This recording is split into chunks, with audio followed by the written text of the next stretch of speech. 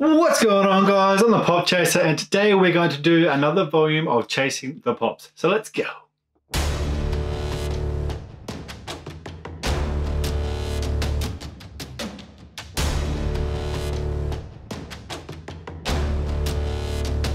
Now guys, if you are new to my channel, you like absolutely anything to do with Funko, whether it be mystery boxes, pop hauls, mail calls, or even pop reviews, make sure you hit that subscribe button, and if you like today's video, make sure you hit that like button.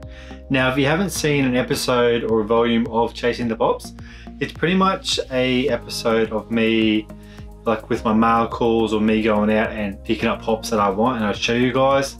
So the last Chasing the Pops was actually 3 weeks ago. So I've spent 3 weeks collecting pops here and there. I haven't really got anything like major or drastic, but I've picked up a couple of little goodies off Marketplace and gone to my local Brewer Deluxe and pick it up there, and some little mail calls as well. So I'll show you. So these first 4 pops, you're probably going to guess what my next pop after these 4 pops is going to be. So first we got Sigmund and the Sea Monsters.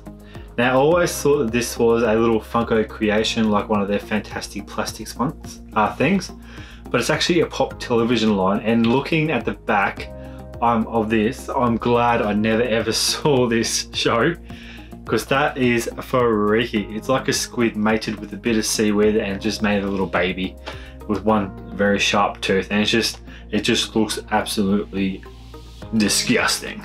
So the first one was Sigmund and the Sea Monsters. Pretty sure this goes for $5 at Zing. And the next one we got is Gil. So pop culture exclusive? Yeah, no, that wasn't pop culture exclusive. So the pop culture exclusive Gil. Pretty sure this guy comes in a range of colors, whether it be green, like the orange I've got now. Pretty sure, don't hold me to it, I'm pretty sure he comes in purple as well. But yeah, so the second one was Gil from Funko, yeah, the Pop Funko line. The next one, if you haven't guessed it already, you know what's going to come up soon, is Fin du Champ, the Pop Culture exclusive. Now, Pop Culture exclusive obviously is a Funko exclusive, so I don't know how they come up with these creations of these little pops, but they've pretty much hit this one out of the park with this art. They've absolutely made this one with great detail. Like, they've even got a hook in the hat. Like, that's pretty cool.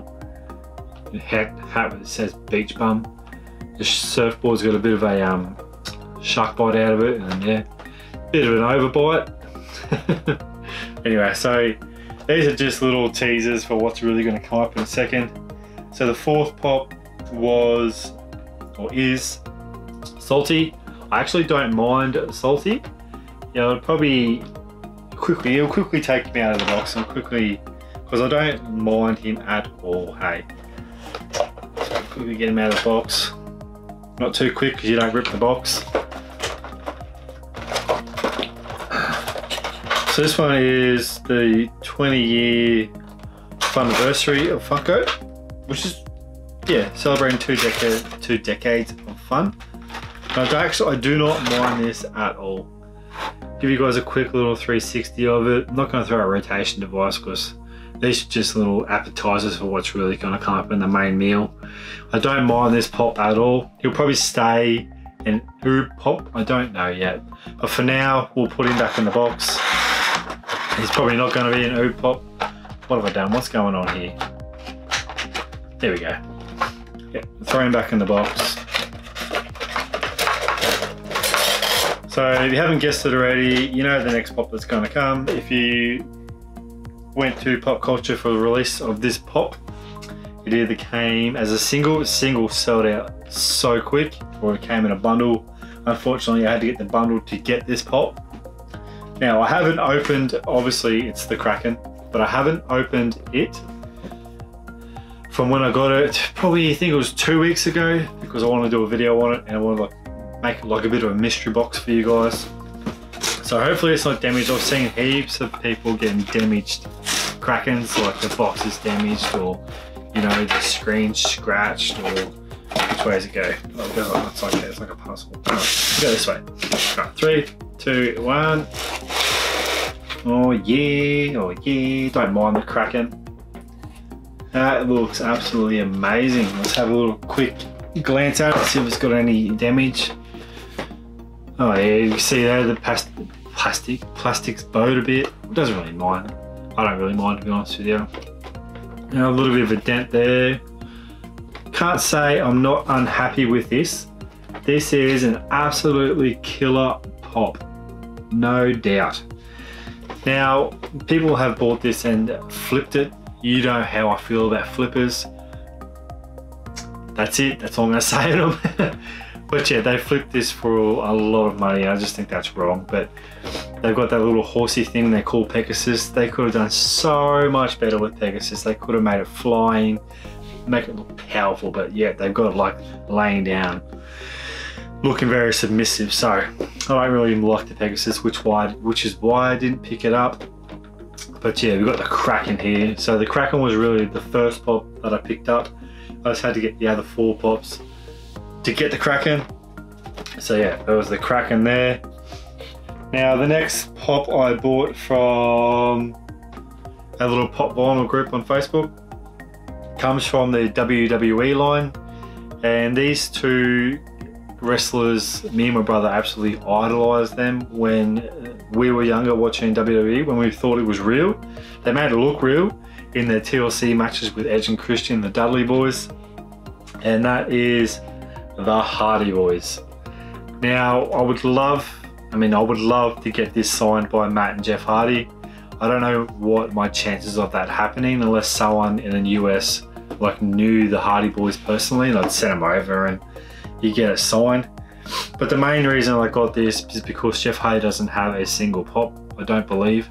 So I'm an absolute fan of Jeff Hardy. I just wish that he didn't go off the rails. I mean, I understand that you have to do, well, they had to do like multiple shows a week, and obviously the paying guest here, but I just wish that he just kept on the straight and narrow. I just think that he could have been an absolute massive superstar. I mean, don't get me wrong, he is an absolute massive superstar, but he could have been up there with the likes of like Triple H or Randy Orton. Or I just think that if he stayed on the straight and narrow, he'd be an absolute awesome wrestler. I mean, he's an awesome wrestler. That's not what I wanted to say. That's just what came out of my mouth. I do remember one incident. I think it was at a TNA main event in 2011. Oh, what was the main event? I don't remember, but he was versing Sting, and he came out, and you can just see immediately that he was off his face on drugs. And that really, when I saw that, that just broke my heart, because I know this guy struggles with like drug abuse, but I just wish that he just kept on the straight and narrow, to be honest with you. But anyway, I just cannot get enough of the Hardy Boys. They're always going to be one of my favourite teams or favourite wrestlers in WWE. But yeah, I'd love to get, don't get me wrong, I'd love to get the Rey Mysterio, the 7-Eleven exclusive Rey Mysterio. That'd be pretty cool, but I just settle with the Hardy Boys. It's an absolute amazing 2-pack. When I found out that it was actually made, I had to get it like straight away. I've seen one person get it signed. I'm not too sure how, what's the word, how real that signature is, because there isn't a COA, but you never know, I could be right. I mean, it could be like good, but I don't know. I'd love to get it like a signed, like I said, with a COA. It just make this pop, like, pop more. Alright, so we're on to the last pop of this Chasing the Pops episode. This pop comes from the Pop Marvel line, the Iron Man 3 line. I actually won this pop in a waffle for, I think it was $15. It's quite a while back, but I think I got it for $15. And it is the Deep Space Suit from Iron Man 3. Now this pop isn't like minty fresh. There's a little blemish, or yeah, quite a big blemish, should I say, on the side of the pop there. Not game to try and fix it, because I'll probably ruin it more. But for $15, you can't go wrong with an Iron Man 3 pop. I'm probably going to take it out of the soft stack it's in now and put it in a hard stack, because this will grow up in value. Like all the Iron Man 3 pops are growing up in value more. And I do know that J-Rod is trying to get the whole set of the Iron Man 3. but I kid you not, that set goes for probably 1.4k, and that is a lot of money for a set of pops. It really depends on how desperate and how obsessed you are with Iron Man. I mean, I know he's obsessed with Iron Man. Like, I'd love to help him out, but 1.4k for a set of Iron Man 3 pops, that's just ridiculous. So the third pop I got, well, not really the third, what was this? 1, 2, 3, 4, 6. There's a seventh pop, but it's really the third pop that I wanted to show you guys, is the deep space suit. So quickly go back to what I got. We won't go through the first 4 because they were just like little appetizers you don't really want to see. So the first thing I got, well, the third thing I got was the deep space suit from Iron Man 3. And then we went on to the Hardy Boys from WWE. Absolutely love this. If people out there know if there's such thing as a 2-pack hard stack, make sure you let me know and I'll definitely pick one up. Even if it's from the States, I'll definitely pick up one from the States. If they don't ship to Australia, I'm pretty sure there's someone in the States that will ship it to me.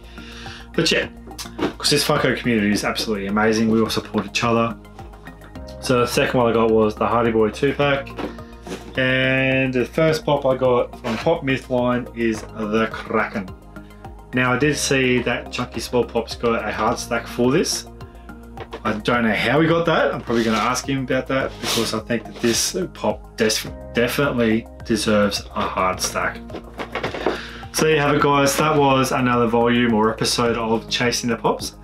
Make sure you head down in my description. You'll see the other YouTubers that are in our little Aussie Popstar YouTube, Aussie Popstar Superstars. But yeah, YouTube group. Make sure you go down there, hit the likes, hit their subs, go to their channel, hit the subscribe button, make sure you let them know the Pop Chasers sent ya. So yeah guys, I hope you enjoyed today's video and I'll see you in the next one.